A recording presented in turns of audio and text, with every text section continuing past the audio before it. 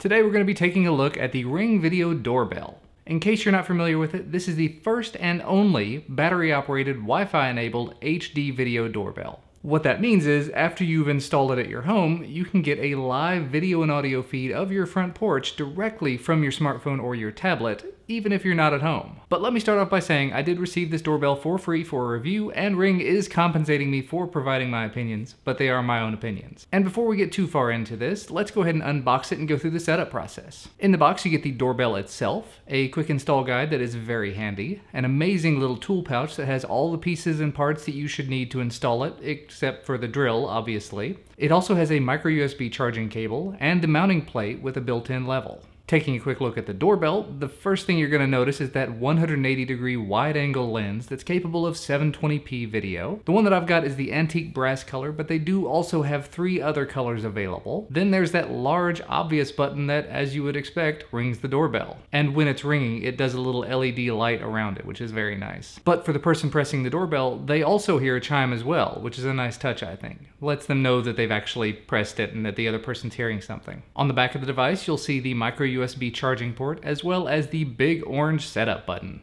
Mine showed up about 75% charged, so I went ahead and hooked it up for a few minutes, and then I headed outside to go ahead and remove the old doorbell. Now, as I'm saying this, Ring can be used completely wirelessly, just sending the notifications to your phone or your tablet, but you can also wire it into an existing doorbell setup and have it ring the chimes inside your home, which is what I chose to do. Doing it this way also provides it with power through that doorbell power, so you shouldn't have to charge it ever again. But if you choose to do it all wirelessly, the built-in 5200 mAh battery is supposed to last about a year before you have to recharge it, which would require you actually taking the doorbell off the house, taking it inside, and then charging it for, I think they said, up to 10 hours. After I unscrewed the old doorbell, I had to unscrew the 2 wires connecting it to the house. Then I put the mounting plate up and screwed it into the door frame over the existing doorbell hole. Using the attached level made it very easy to get everything nice and straight, and in just about a minute I had all 4 screws holding it up in place. I removed the level from it since it was not needed anymore. You cannot have it on there behind the doorbell, so make sure to take that off. I attached the wires to the poles on the mounting plate, and I was ready to go.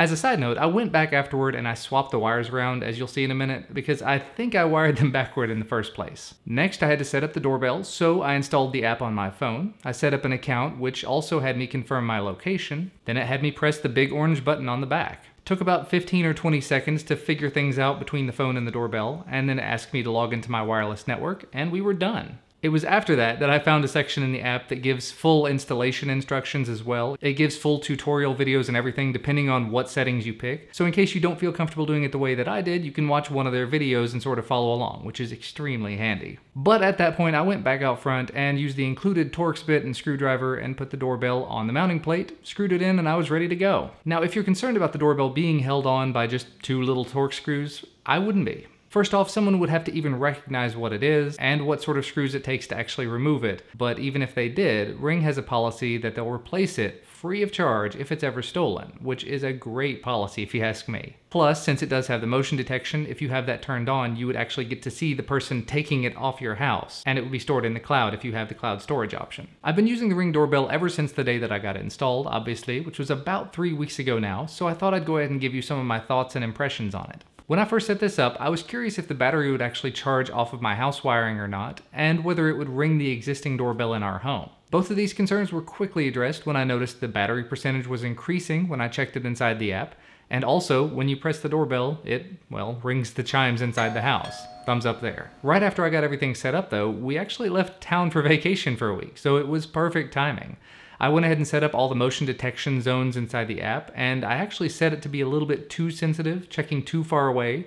So while we were at the beach, I received quite a few notifications that there was motion at our home when it was actually just neighbors driving around in the cul-de-sac. Unfortunately, if you want to change that motion detection, you do have to make a change in the app and then physically press the doorbell button to confirm it. Not so easy to do when you're 600 miles away. So I just dealt with a lot of notifications, and it did give me a chance to really thoroughly test out the battery life. After just a few hours, I saw that the battery had increased to 100%, and it has stayed there ever since, so definitely wire into an existing doorbell if that's an option. But while we were on vacation, I was notified every time there was a package dropped off on my front porch, even if the delivery person person didn't ring the doorbell, which was a huge help. But that is an option you can disable in the app if you don't want motion detection. But if someone goes ahead and rings the doorbell and you're away, you can actually answer it and get a live HD video feed with audio and talk to the person standing at your door through your phone or tablet, which is really handy. And since it has built-in night vision, even if someone came to the door in the middle of the night, maybe attempting to break in or something, I could get a notification and I could act on it and see what's going on. As a bit of an unintended awesome side effect, when my in-laws were visiting last weekend, my father-in-law decided to stand out on the front porch for a few minutes for whatever reason, and the motion detection caused it to capture some really cool lightning footage.